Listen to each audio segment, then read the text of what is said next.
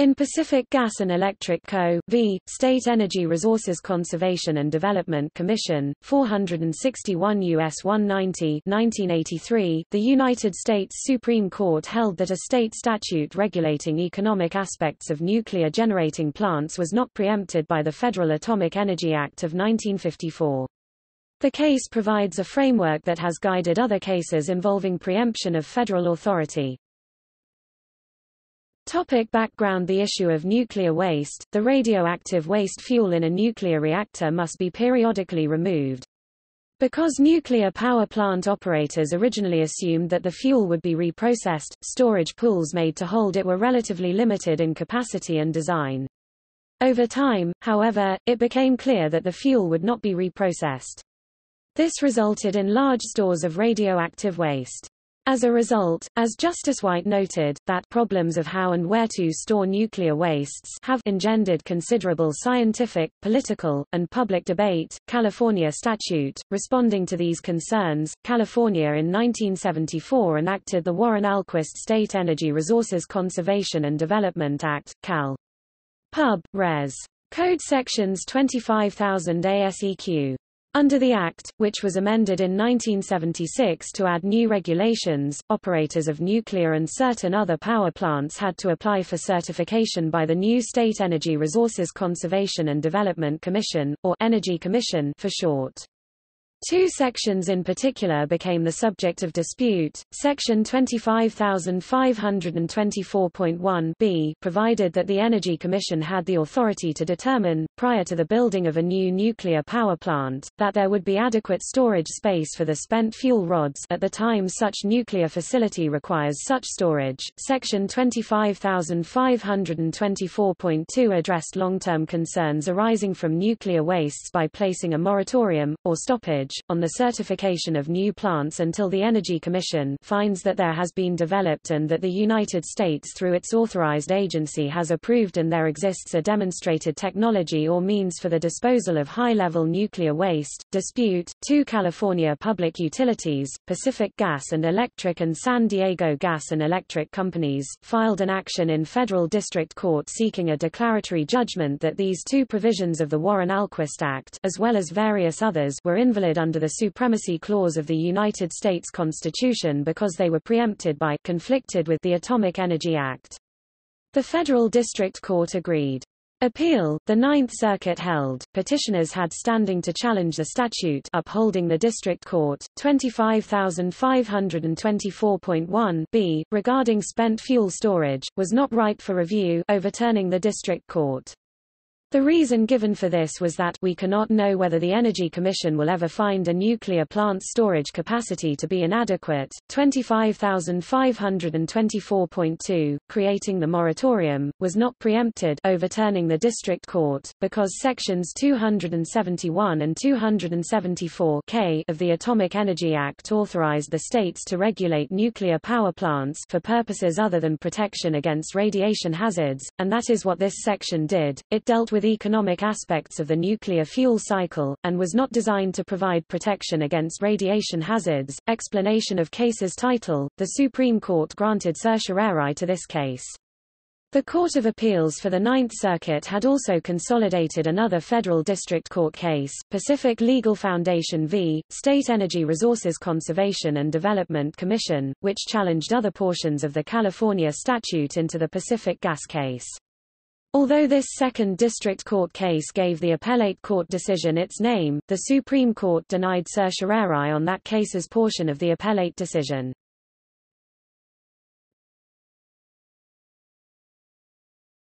Topic: Decision. The court affirmed in a unanimous decision.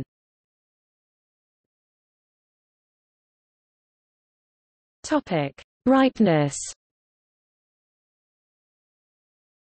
First, Justice White affirmed the appellate court's reasoning that Section 25,524.1 (b) California's provision regarding spent fuel storage was not ripe for review, while Section 25,524.2 was ripe. Regarding Section 25,524.1 (b), White wrote that A court should not stretch to reach an early, and perhaps a premature, decision regarding it.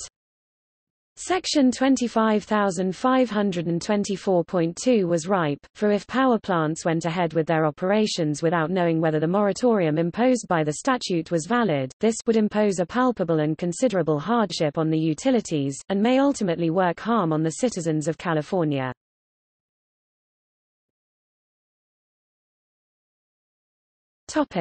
Preemption. The court briefly set out the legal framework for preemption.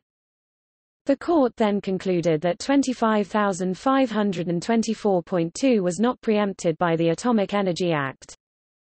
The court responded to each of petitioners' three arguments. Response to first argument. From the time the Federal Act was passed in 1954 until the present, White explained, Congress had maintained a system of dual regulation over nuclear plants. The federal government held control over safety issues, whereas the states exercised their traditional authority over economic questions such as the need for additional generating capacity, the type of generating facilities to be licensed, land use, and ratemaking. The court held that 25524.2 was directed toward economics, rather than safety, in its purpose and thus was fully within California's authority. Response to second argument. Nor did 25524.2 in any way conflict with national policy, even with a decision by the Nuclear Regulatory Commission (NRC) to allow continued licensing of reactors despite concerns regarding waste disposal. Again, the NRC's authority, as that of a federal nuclear regulatory agency, was in the realm of safety, leaving states to make economic determinations regarding nuclear power. White wrote, and as there is no attempt on California's part to enter the field of developing and licensing nuclear waste disposal technology, a field occupied by the federal government, 25524.2 is not preempted any more by the NRC's obligations in the waste disposal field than by its licensing power over the plants themselves. Furthermore, the Nuclear Waste Policy Act, enacted into law by Congress in 1982, did not appear to have been passed with the intention of superseding states' decision-making power with regard to waste disposal and the opening of new plants. Response to third argument. Finally, Section 25524.2 did not in any way operate at cross purposes to the aim embodied in the Atomic Energy Act of developing commercial uses for nuclear power. As the Court of Appeals had observed, Justice White wrote, "Promotion of nuclear power is not to be accomplished at all costs." Instead, Congress had given the states authority to decide whether to build a nuclear plant or one using traditional fuel sources. California's decision to exercise that authority does not, in itself, constitute a basis for preemption.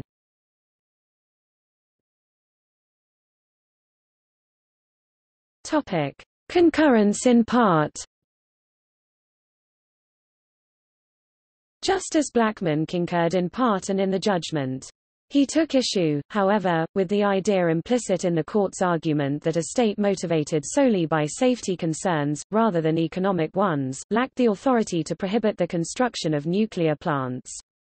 He then addressed the three reasons why the court held that a safety-motivated decision to prohibit construction would be preempted. 1. The federal government has occupied the entire field of nuclear safety. Justice Blackmun argued that Congress had not attempted to control the wide field of nuclear safety concerns, only the smaller realm of safe plant construction and operation. Thus, if the federal government attempted to preempt the states, given the fact that its area of authority was not large enough to cover all contingencies, this would create a regulatory vacuum. 2. A state judgment on safety would place a state in conflict with the NRC.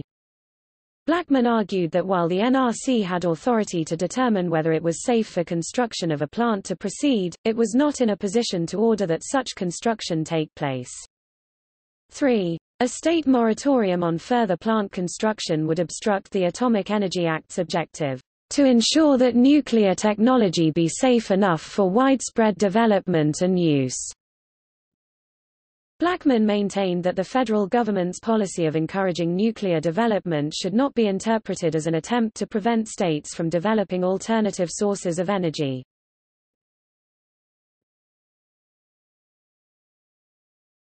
Topic: Subsequent developments. In 1972, the Supreme Court affirmed a decision of the Court of Appeals for the Eighth Circuit, Northern States Power Co. v. Minnesota, which held that attempts by states to regulate radiation hazards were preempted by the Atomic Energy Act. However, this affirmation was by a memorandum without a written opinion. As such, Pacific Gas is often cited for holding that states are preempted from regulating the safety aspects and radiological hazards of nuclear power plants. Later, more consequential Supreme Court cases related to the politics of nuclear power include Metropolitan Edison Co. v. People Against Nuclear Energy 1983, decided the same year, and Silkwood v. Kerr-McGee Corp. 1984.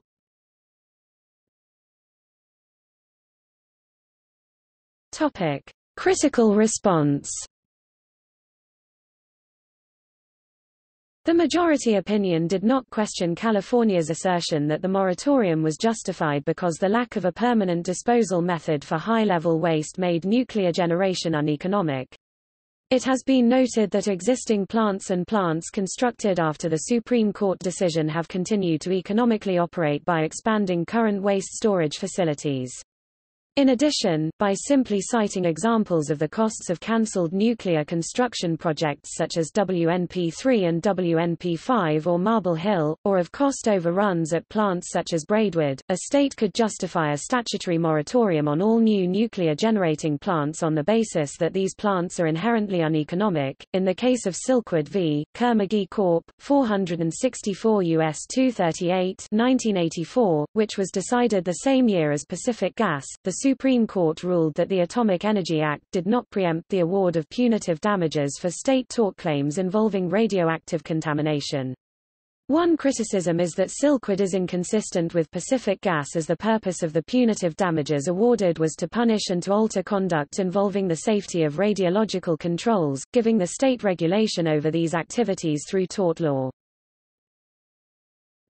See also Pacific Gas and Electric v. Public Utilities Commission, Travelers Casualty and Surety Co. of America v. Pacific Gas and Elec. Co. List of United States Supreme Court cases, Volume 461.